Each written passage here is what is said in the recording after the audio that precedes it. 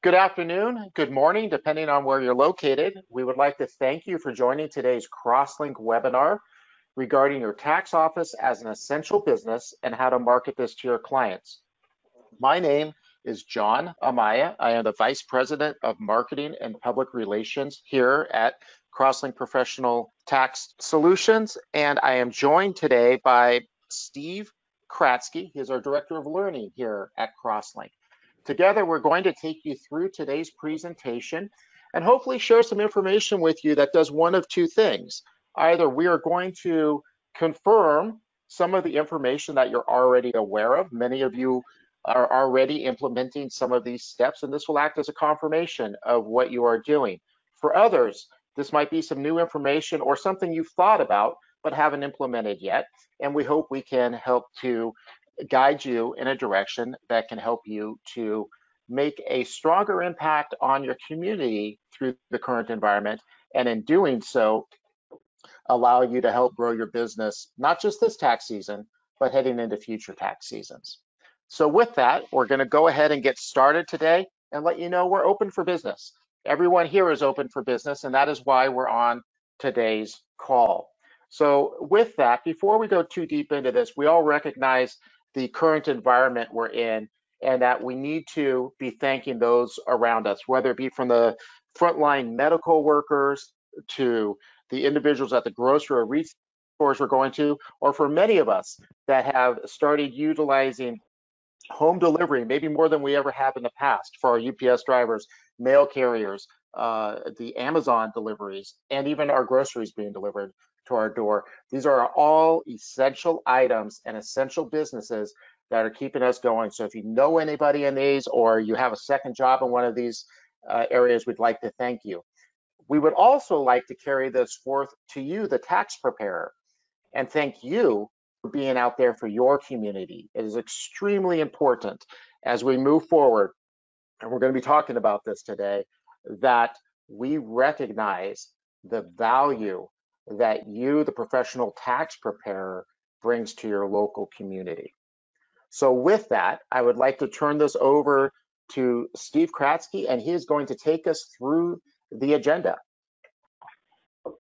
Thank you, John. And again, welcome everyone. We know how trying these times are right now, and we appreciate you taking a few minutes with us just to make sure, again, if it's confirmation or if it's new information, in either case, we appreciate you being here, and we hope that you take this information back to your offices. What we're going to cover is, first of all, an understanding, and John touched on it, but we really want to make sure that you really grasp the idea that you're an essential business, and in fact, a very important business, especially as people are trying to get stimulus checks out to their people are trying to receive stimulus checks from the government. So you are an essential business, and then how you can grow your client base out of this. That's one of the things that we want to make sure that we cover with you. Your communication strategy. This is an absolutely huge piece to the whole thing. People are communicating differently today, and people are receiving communications differently today, and we want to make sure we touch on these things so that you're not misstepping in any way and inadvertently doing that type of thing. You want to make sure people know that you're open, even if it's remote. We also want to talk just for a couple minutes about social distancing and tax preparation and some of the things that you can do. And we'll finish up with business continuity planning. So that's what we're going to cover. I don't believe this is going to take more than a half an hour, but we hope that there's something that you take out of this, even if it's simply a confirmation of the things that you're already doing. So as we go forward, let's go ahead and we're going to start with you are an essential service. If you notice right here, essential critical infrastructure workers is actually laid out by the government itself. The U.S. Department of Homeland Security has identified financial sector as an essential and provided this guidance for state, local, and tribal territorial officials. If you'll notice, right smack dab in the middle of this chart right here, you'll see financial services.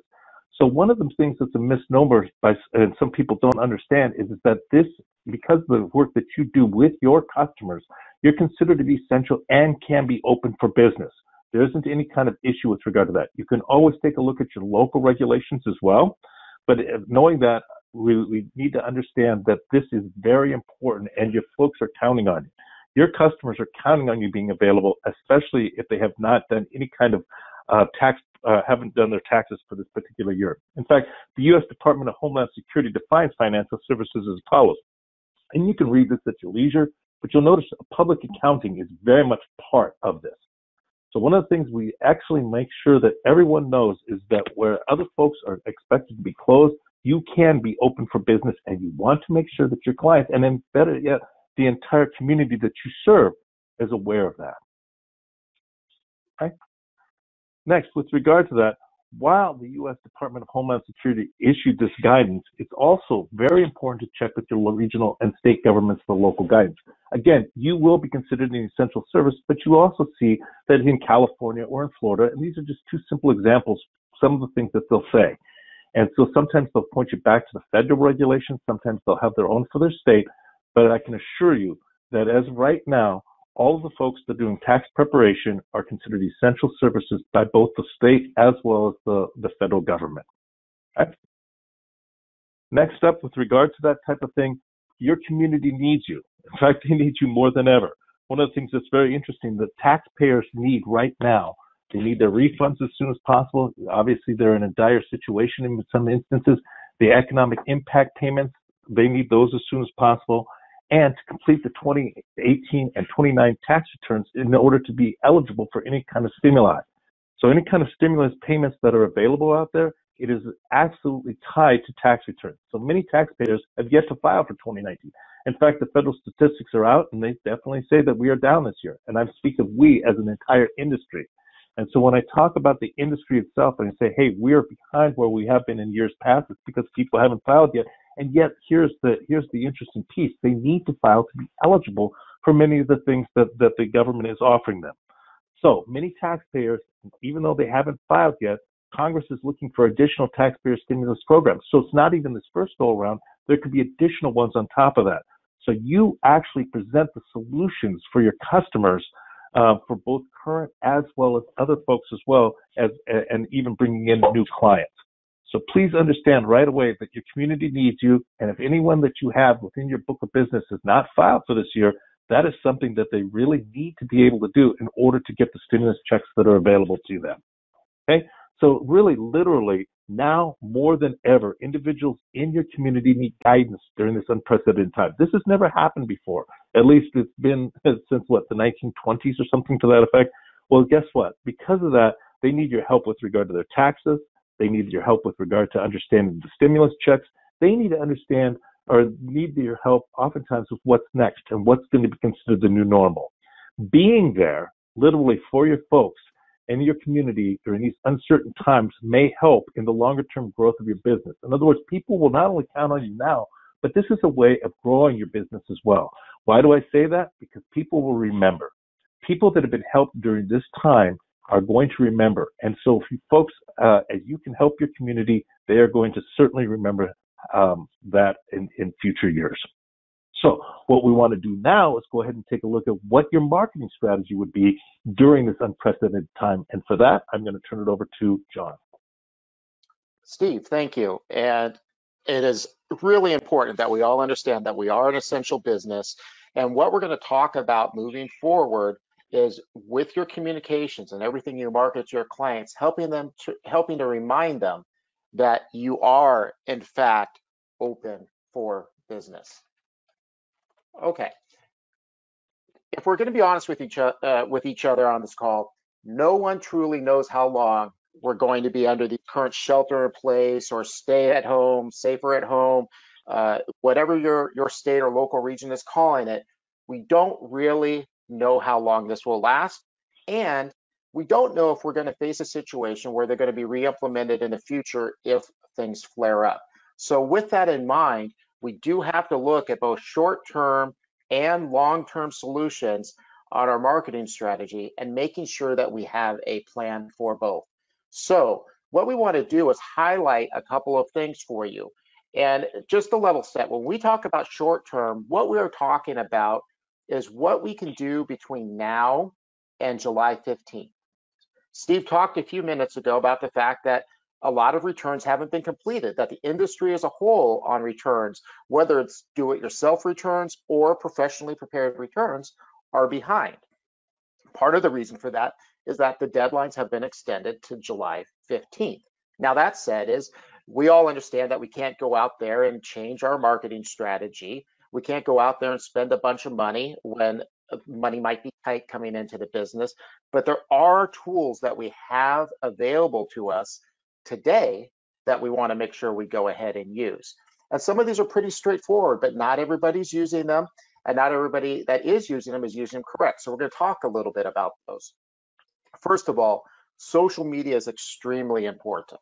A lot of you use this very well. Some of you are a little nervous about using this, but I can tell you, especially in a time like this where you want to communicate things on a daily or even an hourly basis as things change to your customers in terms of what your hours are or how you can support them, that social media is truly a medium that you can use, whether it be Facebook, Twitter, even things like Instagram, as you or other avenues that are available to you on social media that you can use to communicate to your customers in very much a real-time situation. And for those of you that follow CrossLink on our social media channels, you'll see that we've got daily and sometimes multiple times a day that we are providing updates to you. Let's not forget about calling our customers. You'll be able to pull as whoever your tax provider is. You should have some sort of report available to you, whoever your tax software provider is, that allows you to see who has come in and who hasn't come into your office. Give them a call if it's a customer or client that you haven't seen this year. You need to make sure that you're reaching out to them. And you can do that obviously via email as well. And we're going to talk a little bit more about email in the next slide and some things for you to consider. Texting is very much a viable option. A lot of tax software solutions have a texting solution available to you. CrossLink does. And the assumption is that your tax software provider does as well if you're not a CrossLink customer. So we encourage you to use those tools available to communicate with your customer. And something such as text can be very valuable to your clients today, in that they may not be sitting in front of their computer in the office like they do on a normal basis, and their phone is very much the best way to get a hold of them. And then this one is specific. We're not going to spend too much time being specific to CrossLink customers on today's call. Our real goal here is to help all professional tax preparers, not just CrossLink customers. But if you are a CrossLink customer, we do encourage you to use the non-returning clients list, as this will allow you to see who hasn't come into your office yet this year and then reach out to them accordingly. All right, so moving forward, longer term, and we actually had a little bit of a debate. We talked about midterm, long term with this. We landed on longer term, and what we're really talking about is in the next season. And the reason for that is we don't exactly know what we're looking at in the near, mid, or long-term future in regards to this current environment. With that, it is very possible that going into next season, it will start very much the same way the season ended. We all hope it doesn't. And if it doesn't, your existing marketing and everything you do today that works for you, that's great. Let's continue to do it. But let's also have a plan in place just in case we end up going into next season in a slightly different environment than what we're traditionally used to. So with that, you need to consider not just behavior changes for yourself and your business, but the behavior changes of your customers. We're going to continue to use all the short-term tools that we mentioned on the left side of the screen, but we also need to consider new venues. And what we mean by this is your customers may not be driving by your storefront. They may not be walking by your storefront like they did in the past. So all the great window advertising you've done in the past, does that still apply? And you need to ask yourself, where will the eyeballs be? The eyeballs of your clients, where are they going to be seeing marketing? And there's a long list, and we just provide a couple of examples here of things that you may not have looked at in the past, but you can definitely consider, whether it be your local pharmacies, grocery stores, on grocery carts. If you're not already doing this, or you weren't aware, is you can definitely go do advertising on those little plastic pieces in the seats for your little kids that flip up. You can typically do an advertisement there. You can do an advertisement on the handles. There's all sorts of opportunities that exist at grocery stores that you can look at, that as people's environments change, the places that they will continue to go is where you need to be looking. And then we're going to talk about communication here in more detail but more so than ever, communication is going to be extremely valuable. And as that communication becomes more and more valuable, it's extremely important that you communicate early and you communicate often to your customers. So with that, let's segue into discussing the communications to it. You need to let your customers know that you're open for business. We were talking about this, and if you think about the emotions you get associated with things, really what you need to know is if you're saying you're closed or you're saying you're remote, that has a negative connotation with it. You can almost think of remote or closed as bad, and open and available as good. And what we mean by that is as you move forward, we would encourage each of you, and you would see when we send our emails out, we get a lot of auto responses back here at CrossLink. And when we do that, we find a lot of people are actually still conducting business. But even though they're conducting business, their auto reply starts out with, "We are currently closed," or "We are currently remote and we will get back to you." That immediately puts the tax client back on their heels saying, "Oh man, they're not available. How do I approach this?" Okay, so instead of that, we encourage you to remove any reference to being closed or remote. And anytime you think of using the words closed or remote, instead use the terminology, "We are open, we are available to you." There's nothing wrong with stating that due to the current coronavirus, we are available to you through non-traditional methods, and you can talk whatever that might look like. But you absolutely need to consider how you set those auto responses so that your clients know that you are open for business. This also applies to your website and social media. If you look at a lot of websites out there today, there will be something like, "We are open for business during the COVID-19. Contact us here." That doesn't necessarily mean that your storefront's open. Doesn't mean that you have clients coming into your office. In some cases you do, and we'll talk about what that might look like. But in a lot of cases you don't, but you're still open for business. Your business is opening and processing returns, and you need to let your customers know that, not just now, but as we go into future tax seasons, if we're experiencing that. You could go to any major tax site you want. We'll even show you the CrossLink site here in a little bit, and you'll see how we approach that to make sure everybody knows that we are still open and available. And then this one's really obvious, and we all know this, but it's more important now so than maybe in the past, and that is communicating with the clients every chance you get. People are feeling isolated. People don't know what the next steps are. Some people have thrown their hands up. They're just confused by what's going on. It's extremely important. Many of you are extremely important cogs within your local communities. And as you're those important community leaders, it's important they hear from you and understand that, as Steve mentioned earlier, you're there and you're available for them to help them get their tax returns, get their economic impact payments, any other information related to that you are able to provide. We do want to talk a little bit about the COVID-19 and tax preparation aspect of things. So at this point, Steve, I'm going to turn this over to you and let you discuss a little bit about how we approach this. Excellent, John. Thank you so much, and excellent points made so far. Let's continue with the understanding that we are open for business. It doesn't mean that social distancing isn't important. It very much is, and it is for you and your clients. And in fact, it oftentimes leaves a subliminal message. If you've done the things that you need to do, you're telling your clients you care. So some things to remember when it comes to social distancing. First of all, avoid face-to-face client meetings whenever possible. So you'll want to begin by looking at things like securing drop-off boxes in your lobby or waiting area, as well as utilizing web meeting tools if necessary or if possible, and to maximize remote tools such as remote signature capture and TaxPass.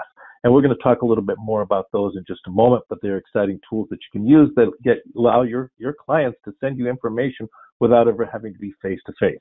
However, just kind of finishing up on the avoiding the face-to-face piece, that doesn't mean if there is a chance that you have to be with somebody, one of the things you want to do is make sure that those precautions that you're taking, you know what, tell that particular individual that, again, you care. So should you need to meet clients face-to-face, please make sure you remember the following. You want to limit the number of people in your lobby. And if you make that known, you're telling people, guess what? I not only care for my own well-being, but I care for yours as well. Remove every other chair to increase the space, and of course, avoid shaking hands, wear gloves, wear face covering, and sanitize and wash the hands often. One of the things that I've noticed in my local community is that I'm more apt to give my business to a restaurant that might have to-go things, or I'm picking up things when they have done these types of things. You know, that when they have sanitized pens where you're going to sign for your food or whatever it might be. Have that in mind. What's the reaction that people are going to have? And if the reaction that your customers are going to have, your clients are going to have is that, hey, you know what? They've thought about these things. That is a very powerful subliminal message that you care. You care for them short term, you care for their health and well-being as well. So social distancing is important, but just have a strategy with regard to it. Next up, really important, is do everything you can to go mobile. You know, one of the things that John had said before is you want to replace the words like close. Well, guess what? Being available doesn't mean that you have to necessarily be face-to-face. You want to do things like utilize mobile apps from your tax software provider. And again, this particular presentation that we're making, we're doing so for anybody that wants to join us. If you are a CrossLink subscriber, which we're hoping you are, but even if you're not, our particular mobile app is the TaxPass mobile app, and you'll want to utilize that. It's a very powerful tool. It allows you to pass information to and from your clients and be able to do so and still stay safe because you're remote. Okay, so customers can send you their tax information and attach supporting documents and images as well. On top of that, important all relevant information into the client tax return. So when you get the information from your customers, it'll even begin to autofill the return. So it's not only a powerful tool, it's a very efficient tool as well. And so that efficiency helps your business, but it also helps your clients when they know that they send information and immediately you don't have to ask for it again. Okay?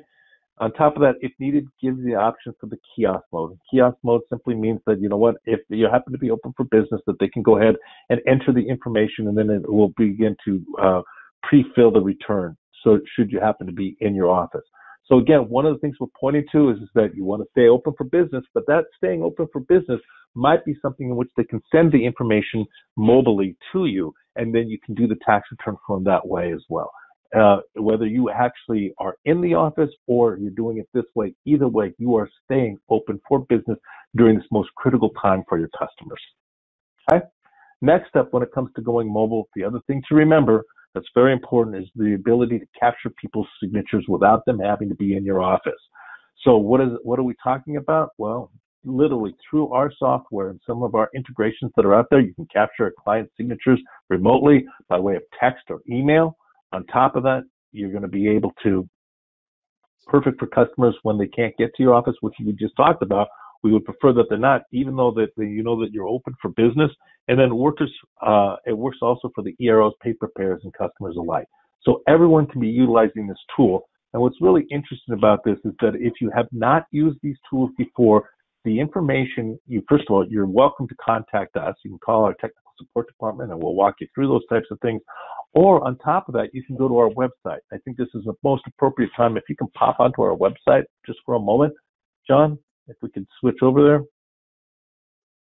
There you go. If you look down at the bottom, keeping your tax business running during this COVID outbreak, one of the things that you'll see right there is all the information that's available to you. So we get very excited about this type of stuff, but the reason we're excited about it is that it's available for you. Even videos on how to access things like non-returning client lists, as well as how it is that you'll set up your mobile apps. Okay? So all of that information is available literally through our site as well. Take a look at the videos, especially if you have not used our mobile apps before or remote signature capture. Okay? So, popping back to what we were talking about, go ahead and finish this one up. And moving forward, business continuity plan. One of the things that's very interesting is just in case, always make sure that you have a plan. And what we talk about, guess what? There are different ways that you can actually access the CrossLink software. And you want to check it if you're not a CrossLink subscriber with whatever company you're using for these same types of things. If needed, know the options for individuals to work remotely because that's oftentimes going to happen. So our desktop users can unplug their computer and take it to a remote location. On top of that, you can utilize a third-party remote desktop protocol. That's something that's very, very integrated or has the ability for integration with our particular software solutions. Additionally, You can move your CrossLink 1040 license to home PC by way of serial reset. And finally, you can discuss with your dedicated CrossLink team member. We are open. We are available to help you through this as well. So if you have any kinds of questions, feel free to contact your sales rep. Your representative will be more than happy to tell you what options might be available to make sure that you are open for business during this very, very unique time. Okay? Going through the additional resources that might be available for you, I'm going to go ahead and pass it back over to John. John, you can take us through what resources people might want to consider as they're staying open for business. Okay, thank you. Yes, and Mm-hmm. Steve has highlighted several times throughout this, I highlighted as well, is we are open, we are available. And we mean that for you to communicate that to your community, to your tax-paying clients, but we also mean that for you. Whether you're a CrossLink customer or you're just somebody in the tax industry and you need information, we are open and we are available for you.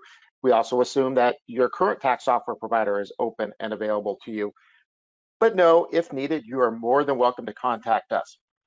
One of the things I'm going to suggest to you is on the lower right-hand side of the screen, the dialog box you have for this GoToWebinar, there's a questions box. At the end of the call, I'm going to leave that open and you for a few minutes, and you could go ahead and type your questions into us. We're not going to answer them live because we have so many people dialed in on this call. We have a large attendance today, but go ahead and type your questions in there and we'll make sure that we respond to you with the answers to the questions you have as it pertains to this topic. So that's a resource available for you, which is us. And we know that you make yourselves available to your community. So with that, everybody should be familiar with some of the government resources available at this point, including the ability to check the status of economic impact payments and whatnot. But if you're not, the place probably for everyone to start is at irs.gov/coronavirus. And from there, you can link to just about everything the IRS has available. So if you're not already familiar with that, we wanted to make sure you were. And then number two, we do want to talk about some of the CrossLink resources. And this is not, if you're not a CrossLink customer, this is not a CrossLink pitch. Rather, it just happens that it resides on the CrossLink website. That said, is we have our Tax Resource Center. Our Tax Resource Center is updated with regular information regarding tax updates that are important to you and your business as you go through the tax season. And many of you probably receive those tax updates today via email, but there are additional tax resources available on that website that we encourage every professional tax preparer to take a look at. In addition, as Steve highlighted earlier, there's a lot of information currently available from the CrossLink homepage to resources available to you at this time. And one of those is the federal and state extensions. Again, this is not CrossLink specific. Anybody can access this information. And what we've done is on any given state, you have an update along with any associated notes for that state on what the new deadlines might be or any contingencies associated with that deadline. We have also done that for business returns. So that information is readily available to you today. All right, so we want to make sure you're aware of that information out there. We're going to go through this really quick. And then we have already shown you keeping your tax business up and running. Steve highlighted a couple of the videos that are already on there. So please take a look at those so that you can proceed. And here's a sample of each of those. In addition to that, we do want to make you aware that there's a lot of how-to videos that exist on the CrossLink YouTube page. So if you're not already familiar with it, I would recommend any tax preparer go ahead and go to our YouTube page, subscribe, and then anytime we post a new video, you will receive an update. And included in that are dozens, if not 100 or more videos at this point. But there are also these two that cover things we talked about utilizing mobile apps, remote signature capabilities, how to export a non-returning client list so you can reach out to your customers. Additionally, anybody who follows us on our social media knows that we don't particularly use it to market to you. So you're not going to go to this website heavy marketing, but we are going to utilize our social media channels to communicate with you on a regular basis. And for example, on our YouTube page, which we encourage you to follow, we have recently posted a video on marketing to your tax business in the era of social distancing. Some of the same things we talked about today, but in a slightly different format. That's available on our Facebook page or on our Twitter site. For example, we showed you, we wanted to extend our thank you to you. We've done that on that Twitter site as well. So again, to show you that we're not out there to market heavily to you. Rather, we're out there to provide you the information that's pertinent and relevant to you and your business in this current era. So as we near a close, I would like to remind everyone, if you have any questions or you feel there wasn't something covered that you were hoping to get information on, go ahead and type it in the questions dialog box on the lower right-hand side of your screen, and we will make sure to have somebody reach out to you with the answers you're looking for. If we don't have the answers, at a minimum, we'll point you in the right direction for those answers. So in closing, I would like to remind everybody that social distancing is here. It has absolutely changed how we market to our taxpayers. But we also need to recognize it's not always going to be like this. We all will be together soon. But until then, there's a few things you need to do. Number one, remind your clients you are open and available. You also need to remind your clients that you can complete their tax returns with little to no in-person contact. And most importantly, as we move through this, you need to communicate with your customers. And along those lines, one of the things we had communicated to you is that we're going to keep today's presentation to 30 minutes. I believe we are right at the half-hour mark at this point. We want to be respectful of your time. I will leave the dialog box open for a while if you want to go ahead and enter your questions. Otherwise, very much, we recognize that it's a unique time for tax preparers, but we also recognize the value you provide to your community. And we want to thank you not just for joining us, but being open and available for your community. Steve, would you like to add anything to that? No, I just want to echo what you're saying and stay safe, everyone. Please, your community is counting on you as an essential service. Thank you, everyone.